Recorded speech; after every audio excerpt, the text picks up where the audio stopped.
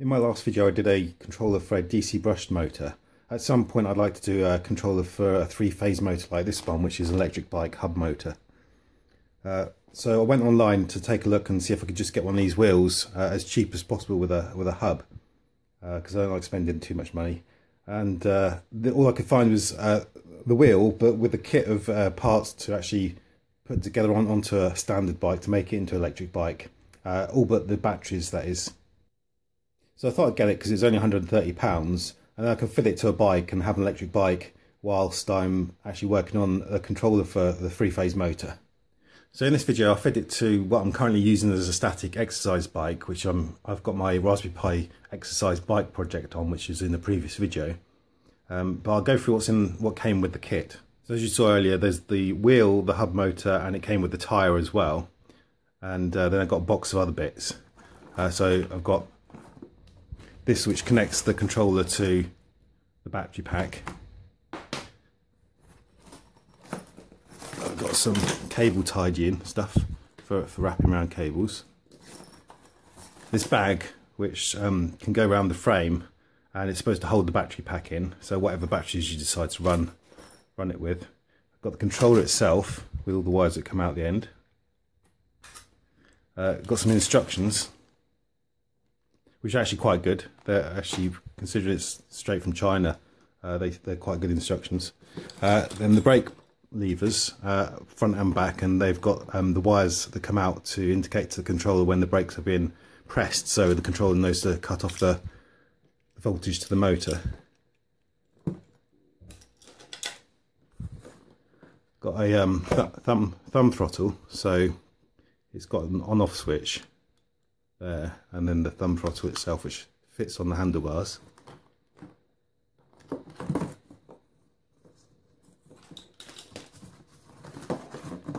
Got a cadence sensor, so it's just like a Hall effect sensor. And then this goes around, it's a disc with magnets in, just goes around the pedals, and as they rotate it can pick up and detect your pedalling.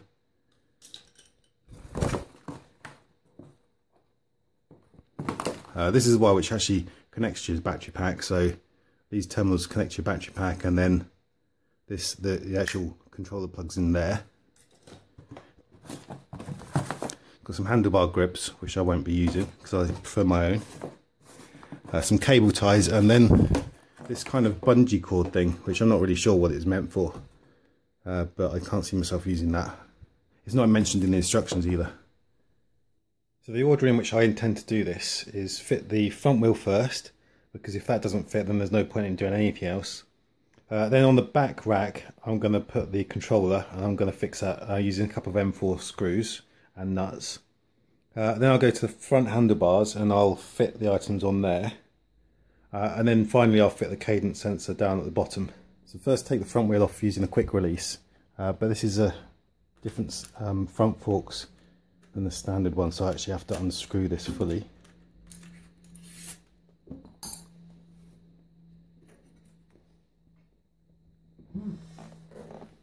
Next I have to transfer the brake disc over onto the new wheel by undoing the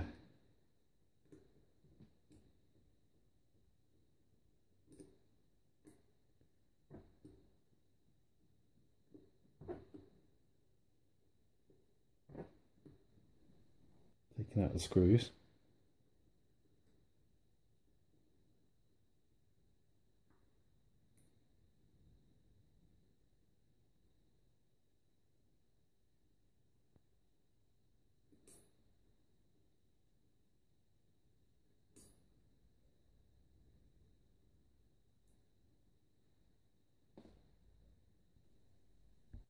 So the disc goes on the left side of the bike, so the wheel rotates this way, and there's a little arrow on the disc which shows which direction it rotates in.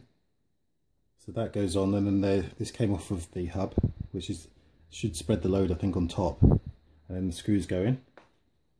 Just pass the cables through. It should go over the top of the plastic cap and the bolt, hopefully. and need to pass that on top of as well.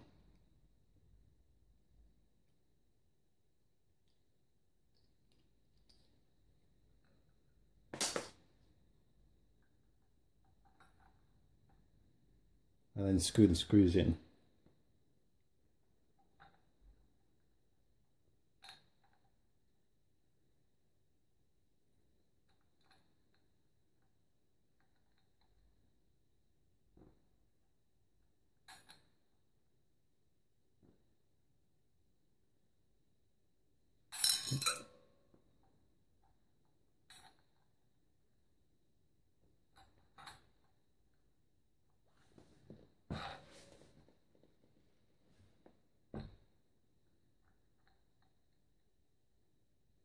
And tighten them down with a Allen key. And probably best to use the usual tightening method where you do opposites and then you go kind of diagonal. Progressively tighten like this, in this way, to spread the load as you tighten until it's all the way down. So fitting the front wheel, I came across the first problem. I thought that it was probably going to be is either going to fit or not, but I had a bit of an issue. So the actual spindle that they give on the actual wheel, it's quite chunky, which is a good thing because obviously you want it to be able to handle the 1 kilowatt power. But the actual inset in my forks for the spindle wasn't quite. It had sort of a less of a radius at the back, so I had to actually use a Dremel just to make the radius a bit bigger at the back of the front forks in order for the spindle to fit in adequately enough. The forks I've got, they're not the original on the bike, but they are quite chunky, so hopefully they should be okay. I don't recommend modifying the actual forks themselves. You don't want to compromise the integrity of the actual forks. Also, so these washers originally they were the other way around. So on this side, I've had to take the housing off of this connector in order to swap them around, because I think it's better this way around, where this tag can actually fit better into that recess when this goes on first rather than the plain washer. Also, I've had to cut away a bit of each edge of this in order for it to actually fit in here as well. But lucky enough, on this other washer I didn't have to cut away any of that, because that actually, the first washer sits in the recess and then this washer actually pushes on top of it. And then the actual nut itself will go on top of there as well. And then just tighten that right down, make sure it's absolutely firm and secure. In the instructions it says that one of the most important things is to make sure that these are tightened right firmly down because of the amount of torque that the motor generates. So a couple of things whilst fitting the front wheel. I found it easiest to actually remove the caliper, because it was difficult fitting the disc and the wheel in whilst the caliper was set in there. So now I've fitted the wheel, I'll fit the caliper back on. Also, there's a little cutout here on the spindle here where it should point upwards on the forks, because the cable will go up that way, and that the lid will fit over there where the actual recess is, and that's really important. You don't want it slotting out the other way, because you put too much strain on the cable if you try and bend the cable over where there isn't a recess. So I'm going to drill a couple of 4mm holes on my back rack in order to fit the driving module.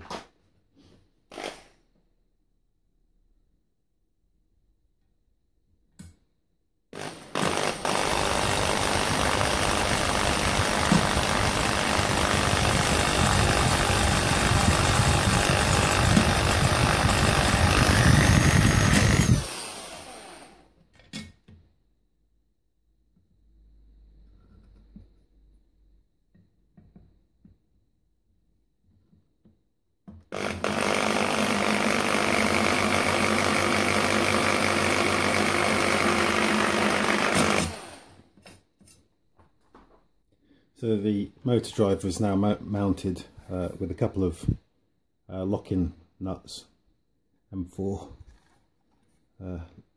securing it at both ends, and cables coming through the gaps at the end as well. I'll probably need to wrap something around there to stop them chafing or anything against the aluminium. So I didn't film fitting the items onto the handlebars because when you do it you have to move things around and adjust the angles of things just to make sure that everything is works and clears itself, like changing the gears and pulling a handbrake cable, and making sure no cables foul against each other. So it takes a while just to swap things around and actually fit them, but they all fit fine. This is some switches, nothing to do with the e-bike kit. This is for future use for me.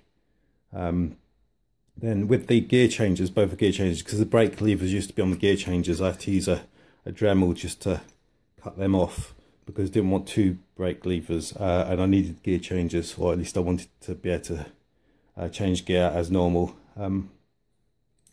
Unfortunately I didn't have room after putting everything on to fit my bar ends, which is a shame because I quite like those. They're quite nice to use, but it's not too bad because the 1 kilowatt motor should make up for them plenty. There's my 30-year-old bike computer, which I've still got. So what came with the kit is the thumb throttle with the power button and the battery indicator. It's a very basic battery indicator. There's no display with this kit, not surprising because it's quite a cheap kit. And also the brake handles with wires coming out to handle, telling the controller that when the brakes are being pressed, and that's one on each side obviously. And then just putting back everything else that I wanted on the handlebars. Now I've fitted the e-bike kit to my bike, I'm going to try it out using these lithium polymer batteries. Each one's normally 11.1 volts, but together, fully charged, they come up to just over 50 volts.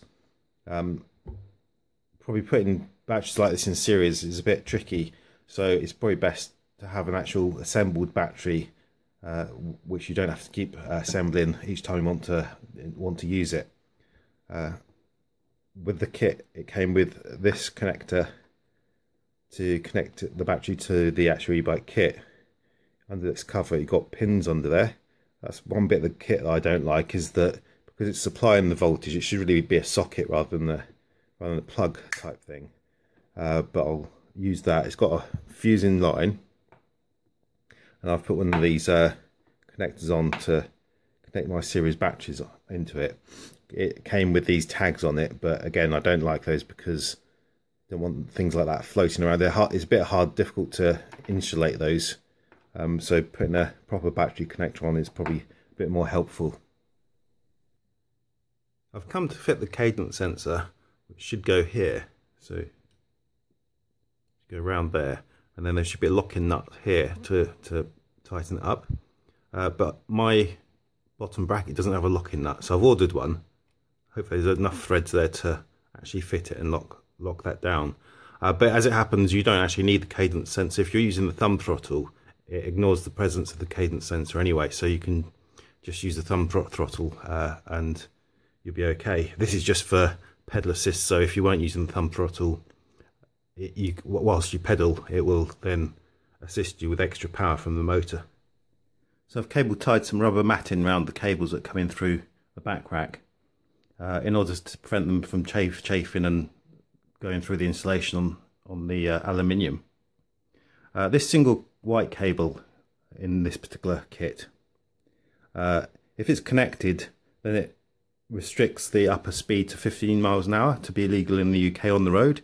But if you're going to use it off-road, or you've got private land you want to use on, then you can disconnect that, and if you just leave that disconnected, you get the full 1 kilowatt output of the front motor, and you can go up to, well, it reckons around just under 30 miles an hour, but I don't know how true that would be.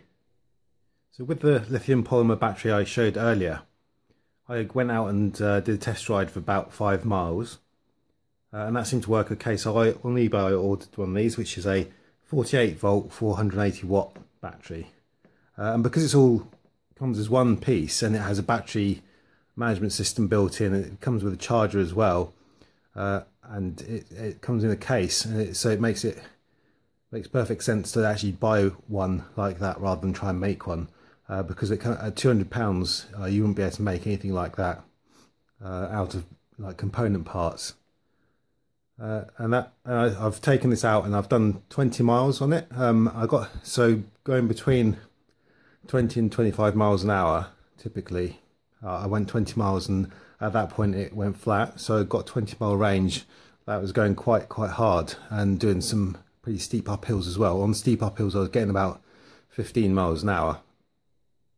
So I mounted the battery on top of, because it's 5 kilos, on top of the parcel shelf where I had the controller before, and then I put the controller underneath the parcel shelf using some 3D printed mounting brackets. Finally, I'm going to show a bit where I went out on the road, and I just did something. I just opened up the throttle, and because it's front wheel drive, I tried my best to hold the camera in front of the speedometer, just to show the acceleration without pedaling, from standstill up to full speed. Like I say, it's a bit shaky, but it's a demonstration of the acceleration